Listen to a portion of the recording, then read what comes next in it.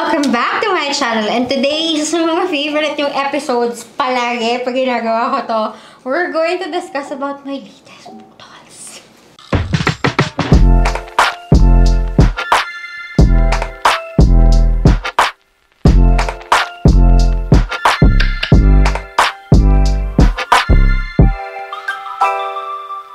Huwag nating lakasahin kasi alam niyo naman, maririnig ako sa baba. Although hindi masyado kasi nakasara tayo.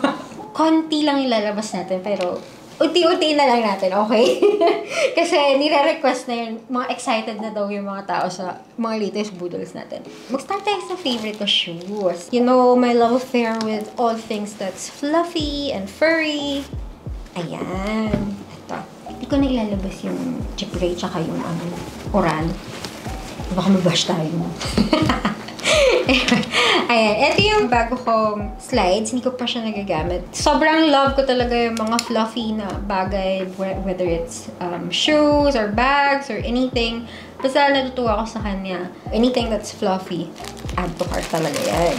Marami akong LV na mga fur. But yung isa, alam ko, nasabi ko na yun sa inyo. Ang dami nagpapahanap noon, hindi ko pa rin siya nahahanap ulit. Kasi talagang wala na talaga siya. Yung kagaya kay Jeffree Star na mink. Ito naman, Shirling naman siya. Saka medyo muted yung colors niya. From that one, punta naman tayo sa heels. Kasi hindi talaga ako nawawala ng heels. Kahit hindi naman ako masyadong lumalabas. Ito, this is new. This is actually called the Fendi Cut. So, it's called the Fendi Cut kasi meron siyang ganyan. Ayan. Ito, nakita ko to suot ni Kyo dun sa fashion show. So, kaya ko siya binili. It has the logo. Ayan. Logomania pa rin sila. But, medyo subdued na siya unlike before. Kasi this one talagang naka-emboss siya dun sa material. This one runs true to size. So, I didn't go a size up. The price point is around 60 plus, if I'm not mistaken. Magaang siya, so madali siyang ilakad. It's so stylish. Another pair of shoes. Eto, actually matagal na itong nabili, but recently ko lang pinadala para hindi halata. I know I've shared sa Instagram ko yung collaboration ng Manolo Blahnik and Birkenstock, and si Manolo Blahnik mismo Instagram reposted my photo. So happy talaga ako when they did that. It was the first release kasi. So they did 2 releases of that and I completed all of it. So natin pakita lahat dito. Ayan. So ito yung closed kasi karamihan ng mga bumili is yung open to. Meron din ako nun in almost the same color, I think. I wanted the brown din, but sabi ko, tignan ko muna kung okay sa akin yung closed. And then when I got the closed version nung sa Manolos, tuwan-tuwa ako kasi comfy pala siya. So, na-happy naman ako. They're following the sizing of Birkenstock. So, kung ano yung size nyo sa Birkenstock, yun. So, medyo true to size siya or big to size. So, nakalagay siya dito na limited edition. Ito siya. It's so cute. Ewan ko, pang shorts. So, ayan. Tsaka yung isang version yan, I have both of them. From the mga shoes, doon na tayo sa ating mga favorites. Konti lang. Charot-charot lang ito na ito na lahat. Okay, simulan natin yung kay Princess. Tuntua ako sa ko kasi lahat na lang, it's mine! So, this one, since we're both collecting peekaboo, this is a new color.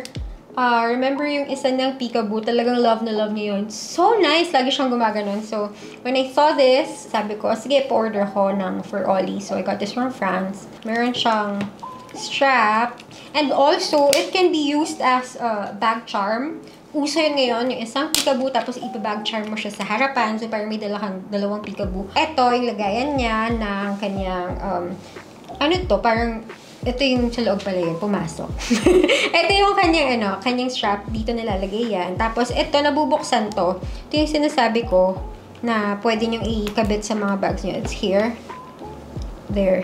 You can open it here. You can change the strap because they have mga straps that are really cute.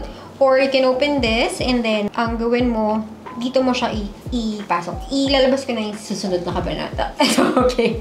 So, syempre, meron si Madam Oli. Kailangan naman yung nanay magpapahuli, di ba? O, syempre, Napakabog ba ako? Kailangan mas kabog ako. This size is the petite. Na-discuss ko na to sa inyo dun sa ating Peekaboo collection. Sabi ko sa inyo, marami pa akong hindi nalalabas.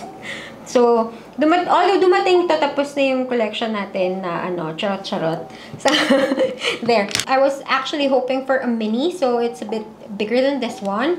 But then again, isa lang yung sizing niya. So, ito lang yung nakuha ko. And in order ko to, kinuha pa sa ibang country. So, nag-antay ako.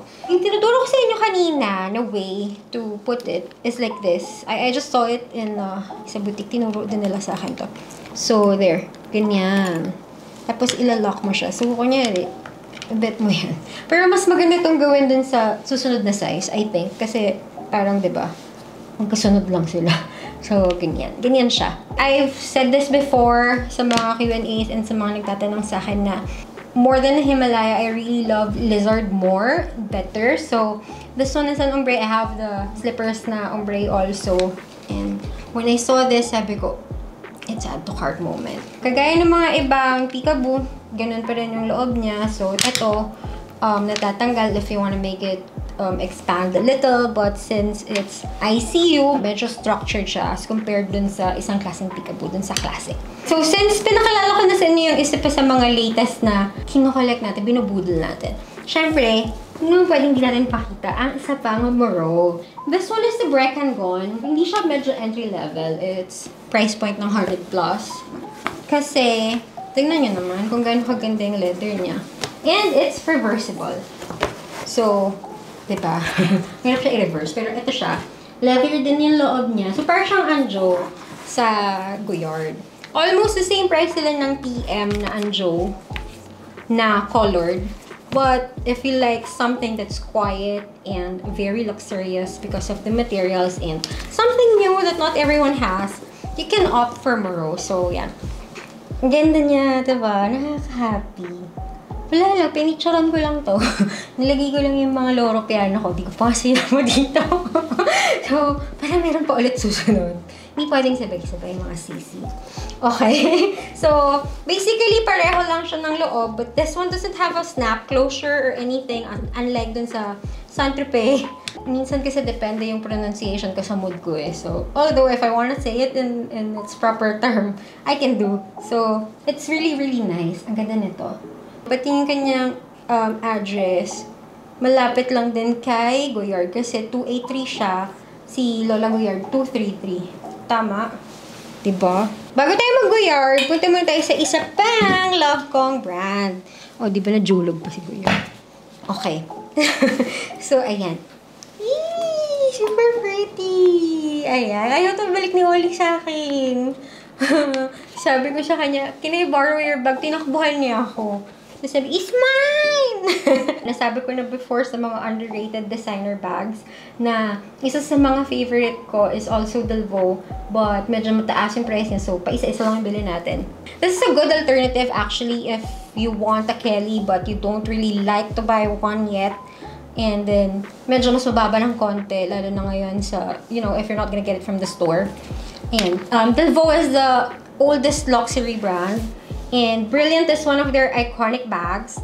This is so pretty because it's like a baby pink na parang powdery. And then this one is the strap. So, ayan. Tapos meron din siyang ano. Oh, hello. Meron din siyang pasalamin. Fresh ka pa ba? I don't know where you put this actually kasi nakalagay lang to sa loob. And yung kulay niya is the same with the color inside. Yung interior color niya. So, there.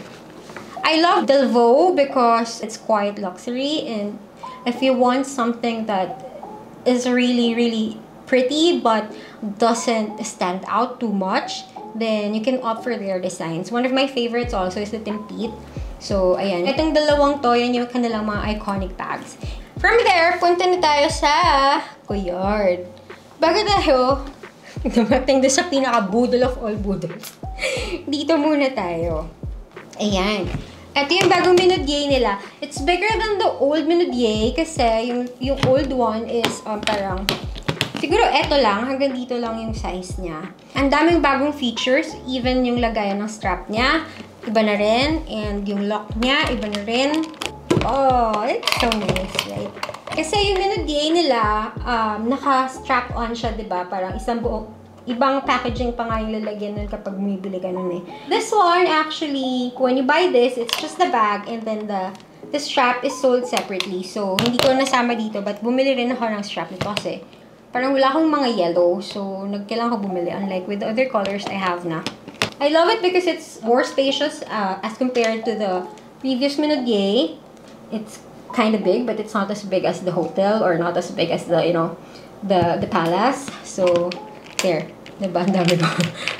You know, pagka talagang, ano, pagka trunk talaga, it's an add to cart moment. Parang wala nang tanungan dyan.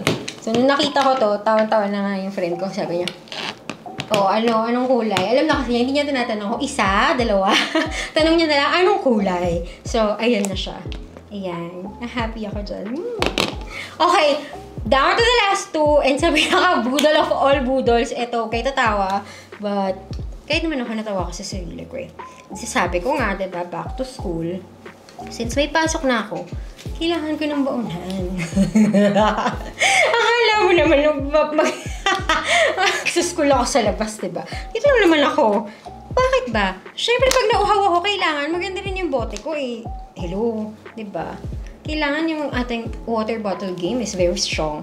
Ang hirap nitong kunin actually because this is very limited. They created few pieces of these bottles. May certain clients na binigyan sila in different countries. So, iba-iba yung ways ng pagkuha nila. So, when the manager saw that it was for me, so, pinakita niya hard. Alam din nila kasi hello, bumili ka ba naman ng panggupit ng kuko, diba? Alam na nila na mabubudol ka nila sa lahat. Okay, so dahil baka mamaya kulangin ako ng isa, diba? O, papakabog ba yung dalawa? At saka kasi, ano yan? Black and tan yung kinukulit ko. So, kailangan ng justification. So, nagkukulit ka ng black and tan, tapos wala kang black and tan nito. O, diba? Kailangan meron. May clasp siya dito for the strap, so you can put it on. So, may strap ako ng black and tan because yun nga, kinukulit ko yung color ng black and tan sa Goyard. So, I didn't buy another one. Yun na lang yung gagamitin ko. Ililipat ko na lang siya. Yan. O, diba? O, taray. Pakita ko na lang pag ginamit ko na to. So, kailangan, drink your water. Sabi nga ni Mimi, ng aking isa pang anakis. Sabi niya, drink your water, bawat in Goyard, pag kay Mami. Okay. I think that's about it for today's latest budol's. Ang kunyari, ito lang yung binili ko para hindi tayo mabukelya, diba? I had a lot of fun today sharing with you the things that, you know, I enjoyed unboxing. Although, I don't really do unboxing in front of a lot of people since marami nag-aabang ng ating mga latest budol's. Para mabudol din sila, share ko yung mga ganitong moments with you. Siyempre, hindi mo pwedeng everyday, diba? So, iniipon na lang natin sila. Ayun. I hope you enjoyed with me today. I'm gonna see you again on the next episode. Thank you very much. This has been Aimee. Don't forget to like, subscribe, share, or comment down below your requests for our episodes. And of course, the notification bell button so that you'll get to be notified with whatever it is that we're going to do on our channel next time. I'm going to see you again soon. Bye!